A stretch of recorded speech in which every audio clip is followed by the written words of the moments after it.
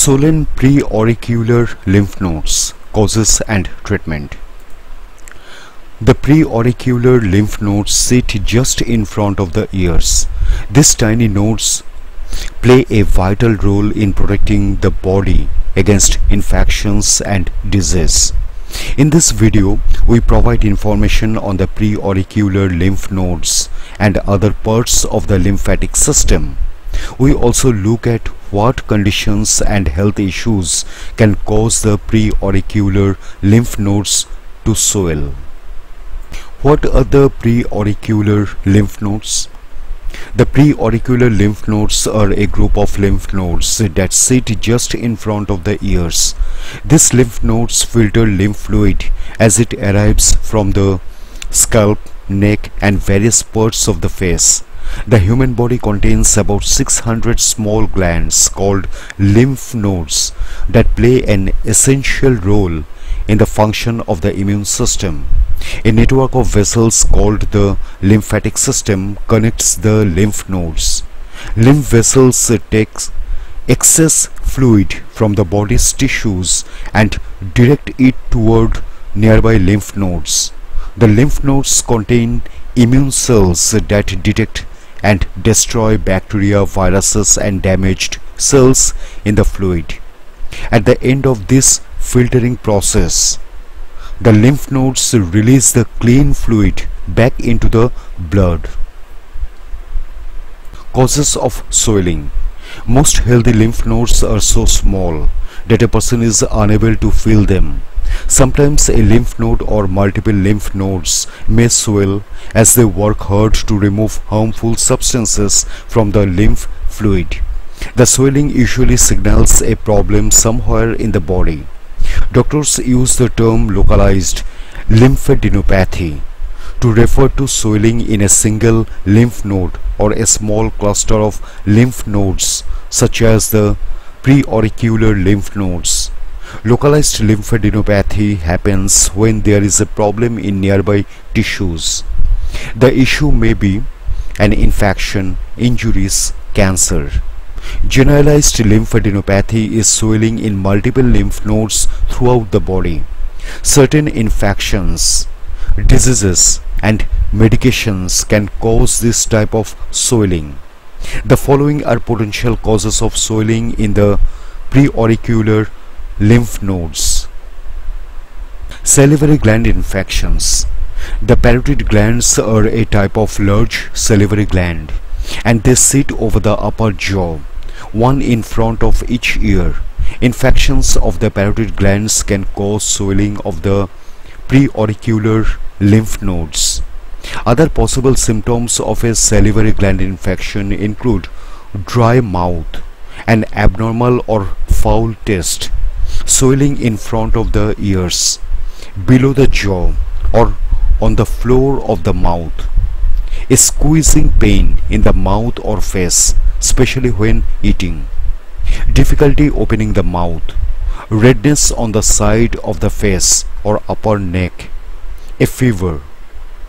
Salivary gland infections are usually bacterial. Risk factors for these types of infection include poor oral hygiene, blockages with salivary duct stones, dehydration, chronic illness, smoking. Otitis externa. Otitis externa or swimmer's ear is a condition that causes inflammation, irritation, or an infection of the ear canal. It can sometimes cause the lymph nodes around the ear to swell.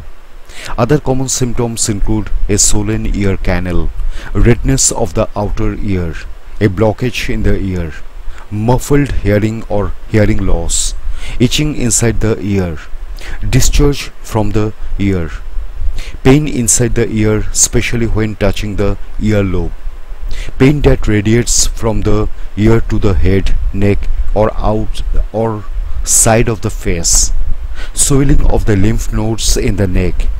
Otitis externa often occurs when water becomes trapped in the water, leading to the growth of bacteria and fungi.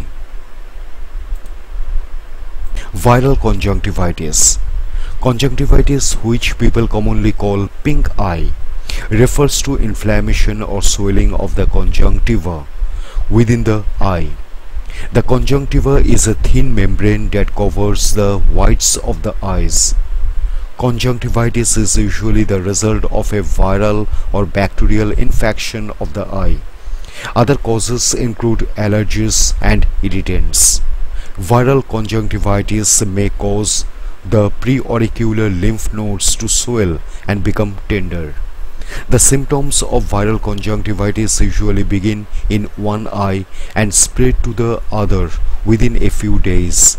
These symptoms may include pink or redness in the whites of the eyes, swelling of the conjunctiva or eyelid, itching, burning or irritation, watery discharge from the eye, an urge to rub the eye, crusting of the eyelids or eyelashes, especially upon waking.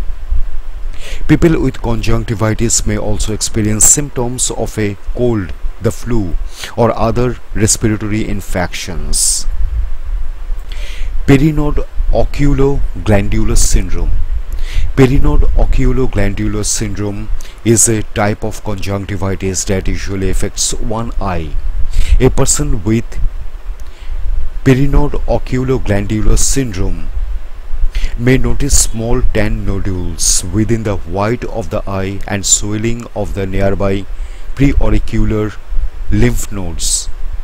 People with Perinode oculoglandular syndrome may also experience redness, tenderness or inflammation of the eye, as well as fever and other signs of illness. The most common cause of Perinode oculoglandular syndrome is cat scratch disease, which can occur when a person receives a bite or scratch from a cat that exposes them to harmful bacteria. Other causes of Perinode oculoglandular syndrome include tularemia or deer fly fever, sporotrichosis, tuberculosis, coccidioidomycosis, syphilis. Dental problems. Some dental problems can also cause the preauricular lymph nodes to swell. Dysodontiasis is a medical term that describes the painful, difficult or delayed eruption of the teeth. This dental problem may occur in children when their adult teeth are coming in, or affect adults when they get their wisdom teeth. In some cases, a fluid-filled sac called a dentigerous cyst might develop between the jawbone and a partially erupted tooth. Without treatment, the cyst may become infected, and this infection can spread to the preauricular lymph nodes, causing them to swell. Other symptoms of a dentigerous cyst include pain and swelling in and around the affected tooth, an accumulation of pus within the cyst, displacement of surrounding teeth. Lymphoma. Most causes of swollen preauricular lymph nodes are due to viral or bacterial infections. However, in very rare cases, a painless swelling in any of the lymph nodes could be a sign of lymphoma. Lymphoma is cancer that originates in the cells of the lymphatic system. The most common types are Hodgkin lymphoma and non-Hodgkin lymphoma. Lymphoma may occur in any lymph node, but it usually affects those in the following areas: neck, armpit, groin, abdomen. Other symptoms include loss of appetite, unexplained weight loss, pain in the abdomen, indigestion and bloating, nausea and vomiting, abnormal pressure in the affected area, congestion in the face, neck and upper chest, constant coughing.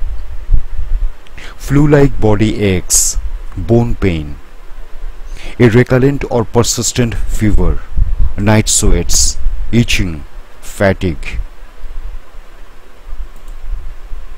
Treatments. The type of treatment for a swollen preauricular lymph node will depend on the underlying cause. In most cases, the lymph nodes return to their normal size with the right treatment. Infectious causes. A doctor may prescribe antibiotics to treat bacterial infections. Resting, getting plenty of fluids, and taking over-the-counter pain relievers can help a person recover from a viral infection. Dental causes. For a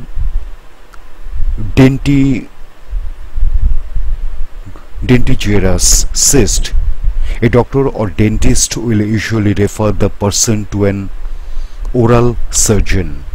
The surgeon may drain the cyst or remove it entirely. They may also remove the unerupted tooth. Lymphoma.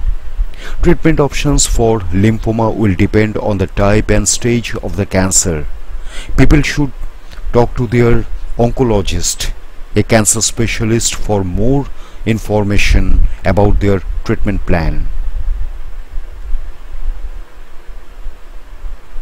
When to see a doctor. People should see a doctor as soon as possible if they are experiencing any of the following symptoms: nodes in the neck that cause difficulties breathing or swallowing, a fever over 104 degree Fahrenheit, a lymph node that gets much larger over 6 hours or less, redness of the skin covering the node. People should also speak to a doctor if they experience more than one swollen lymph node, or if a lymph node has any of the following characteristics: measures at least 1 inch in diameter, feels tender to the touch, appears swollen without any obvious cause, lasts more than a month, limits the ability to move part of the body, comes with a fever lasting more than 3 days.